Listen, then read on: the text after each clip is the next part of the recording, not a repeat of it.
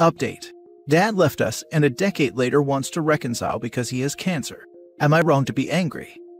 Original post. My dad left us and started a new family when I was 14. This had a profound impact on myself and my family.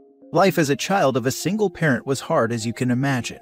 The government benefits was hardly enough to support 3 kids, and we lived below the poverty line. Then my mom became an alcoholic. I started working as soon as I legally could to help with the finances. I sacrificed my childhood so that there was electricity and gas in the house. I started failing at school and paid out of my own pocket to hire a tutor. I went to university locally, even though I had better offers elsewhere. I have a good and stable career now.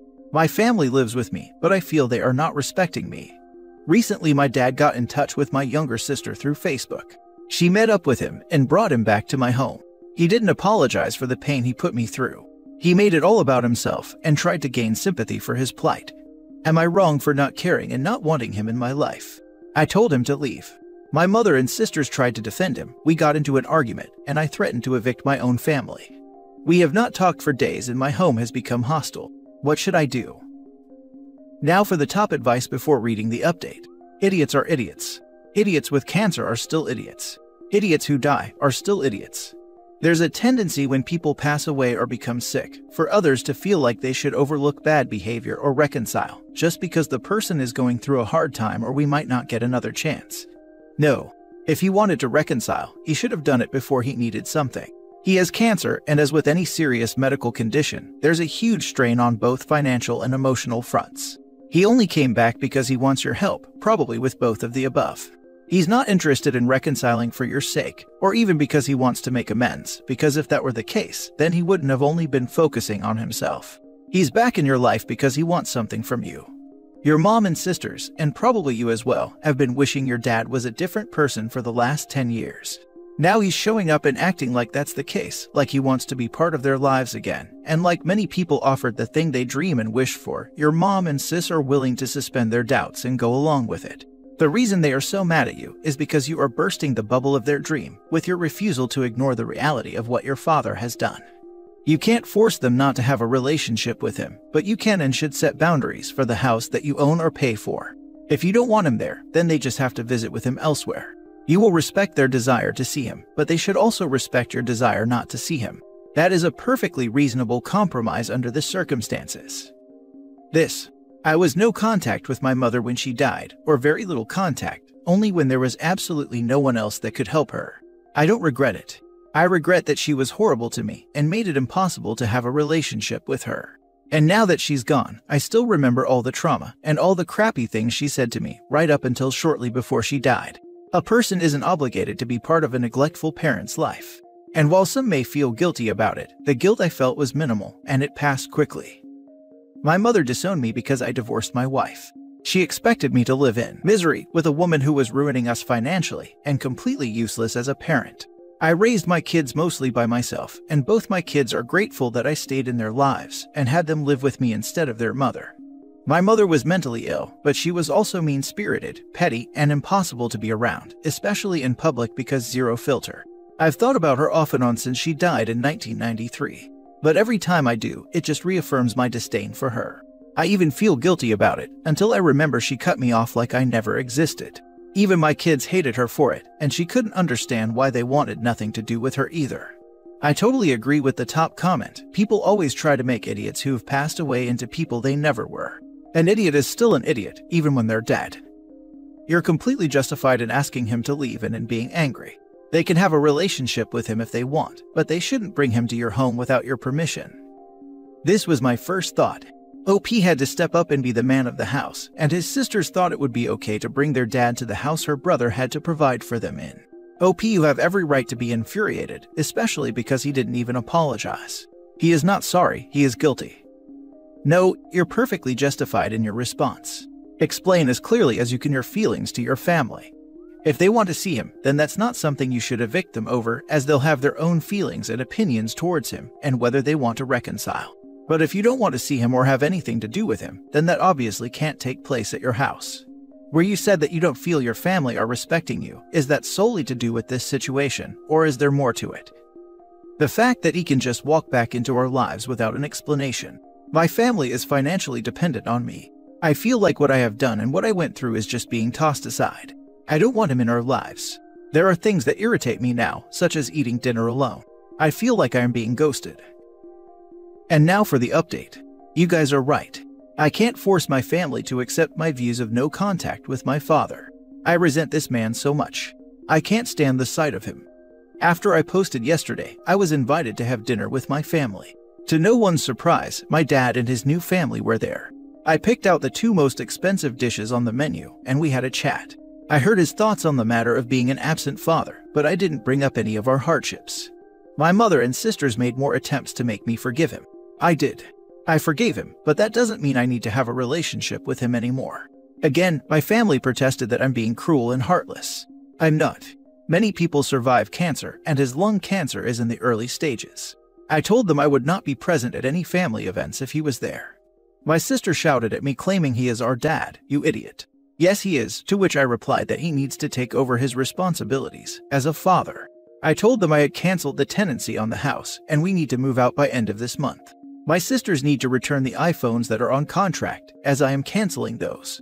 Driving lessons will be canceled, gym membership will be canceled, subscription services will be canceled, and everything else that I pay for. These are Dad's responsibilities now. Ate my dinner and left them with Bill as a little act of petty revenge. I have been staying with my girlfriend and have not answered any texts and calls from them. I need a break. I'm done. I'm done taking over Dad's role. I'm done with the financial responsibilities or acting as the parent. I'm 25 and I need to live my own life now. I don't think this will burn bridges. It's just a wake-up call for them. Edit. I'm not going to ghost or abandon them, but they need to become independent now. I'm reading all the comments. I know I have acted like a jerk. I just need some time to collect my thoughts. I might update later. I read your original post and your update, and I have to say that I'm freaking proud of you, dude. Stick to your guns.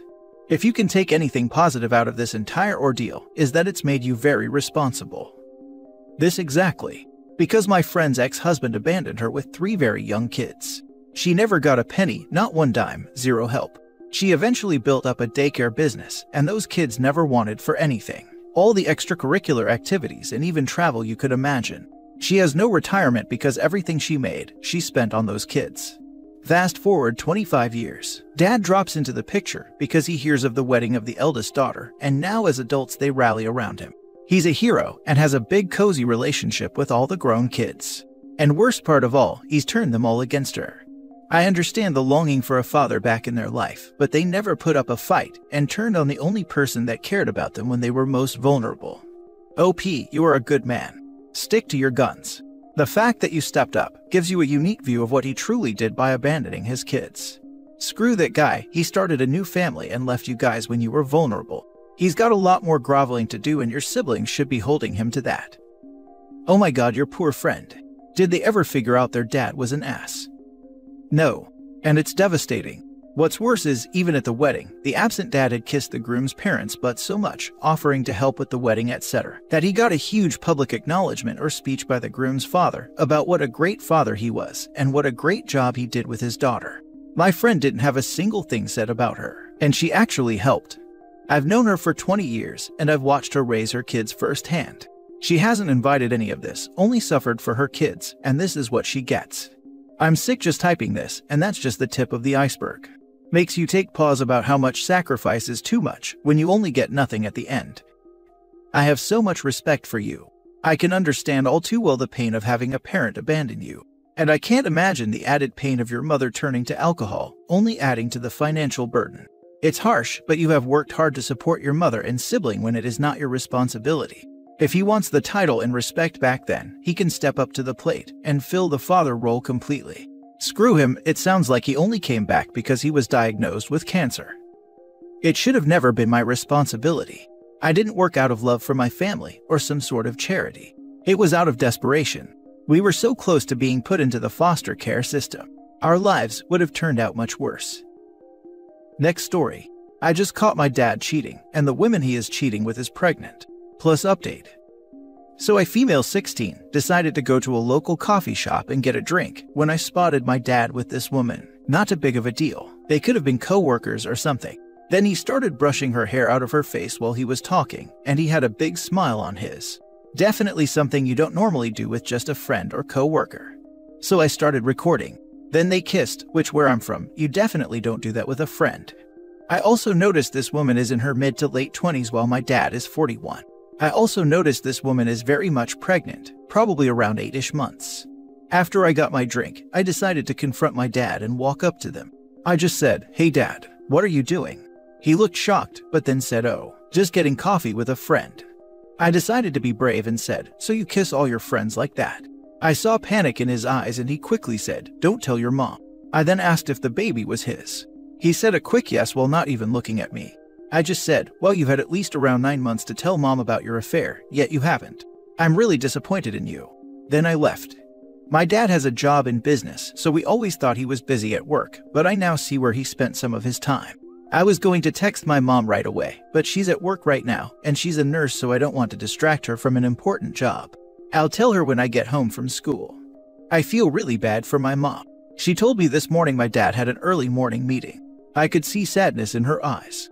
I asked what's wrong, and she admitted to wishing he was home more to be with us. So yeah, I can't believe my dad did this.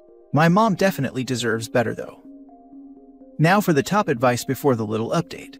This is likely to get very messy. The most important thing to remember is that you hold no blame in this situation, no matter what your dad may say. Of course you have to tell your mom. Tell her and then take a step back. You are a child, and neither parent should use you as a sounding board. Your mom will likely be heartbroken when she finds out. It's hard to prepare yourself for that. Give her lots of cuddles and reassure her you love her, but encourage her to talk to a friend or sibling about it all. Thank you. I have a feeling my dad is going to be mad at me for telling her, but clearly he's not, so I have to tell her.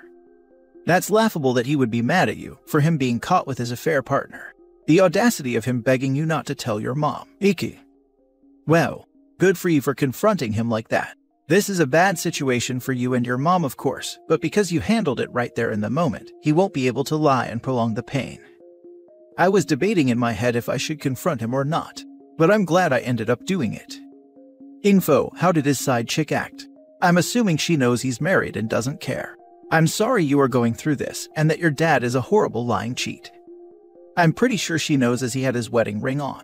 She didn't really say anything, just kinda stared at me. Please tell your mom. I am planning on telling her. I just can't right now because it's not right for me to do it over text. When I was a teen, I was in a situation much like this with my family. It may not come as much of a shock to your mom as you think. Just be aware of that. Now for the mini update. So I told my mom. She was upset and cried for a while and wanted to be left alone. Then my dad came home with flowers to try and suck up. Long story short, they yelled and argued a lot, and now my mom and I are packed up going to my grandma's. Last story.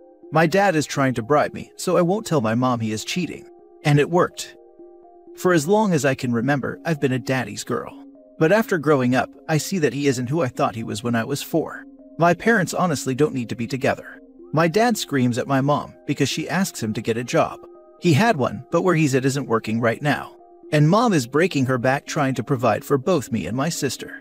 My dad doesn't like that we try and stick up for our mom, but when you have a dad who chases you around town, threatens his kids, and curses you out because you love your grandma more than him, you as the child can only take so much. It's grown folks' business. That's fine, I don't care. Now here we are today. I'll admit I may be in the wrong, but when it comes to my mom, I don't play about her. I was with my dad yesterday, grocery shopping, when we met one of his old hookups. He cheated on my mom with her some years ago. They hugged, and she tried to hug me, but I said no way in hell, and walked off. I got into a lot of trouble for it. So we're in the truck, and he calls her and tells her, "Look baby, she didn't mean it." I say they and he just rolls his eyes and says, "She is going to apologize." I just look at him and say, "You're married. Call my mom baby." He then looked as if he had just got caught. This man was stupid. He called her baby, in front of me. I told him he's an idiot. He hung up the phone and was literally crying, begging. I said no, and that I'd be telling mom as soon as we got to the house. He wouldn't start the car. He begged and begged me. So I used him to my advantage. He went into the Apple store and he left his phone. I've seen him put in the code, so I knew what it was. I found him texting and sexting multiple women. I took pictures on my phone and sent them to my sister. I guess he noticed he left it because he came running back to the car for it. I have a brand new phone, an iPad, and he gave me a $500 Shane card. I also got my sister an iPad and a new pair of Jordans. I still don't know where he got the money from since he doesn't have a job. But we got home, we ate dinner, and I snitched on him while eating my McDonald's, which he also bought. I told my sister to show our mom the proof, and she went ballistic. He's currently kicked out, and my mom is looking for a divorce lawyer. All of my dad's side of the family is currently blaming me, but I don't care. He's a cheater and my mom is a great woman who deserves the best. Screw you, Dad. Is it possible your mom's money paid for all that stuff? Your mother is better off without him. My first thought, make sure he didn't rob your mom to buy these things. I'm sure it's nice to have, but it won't be nice living on the sidewalk because he spent your mom's mortgage on Jordans. I've seen this comment plenty. We checked through the bank statements and no money was from my mom. He apparently was saving up for a new house for us, and that's where it came from. Saving up for an apartment to meet his side chick is more like it.